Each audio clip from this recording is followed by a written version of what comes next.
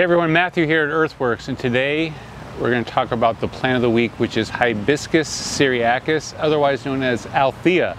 We have three varieties. We have the strawberry smoothie, the raspberry smoothie, and the blueberry smoothie. And we're going to put some photos up. They're not blooming yet, but we got some cards here with the photos. We're going to bring those up here in the video for you so you can see what they're going to look like when they bloom.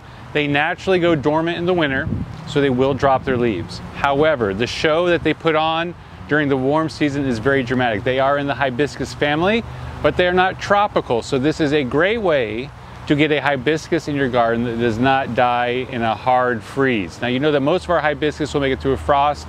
In some years we have more than frost, we have hard freezes. Well, this hibiscus, this Althea, and the three varieties that we have will simply just go dormant in the winter and they'll come right back in the spring. Right now they have their new leaves on them already. It has been a very nice warm spring, so we have a lot of leaves on these, and they will be fully flushed here by later in March, April, and then we'll be blooming late spring, early summer, throughout the summertime, and sometimes into the fall. Come check them out. We have a great selection right now.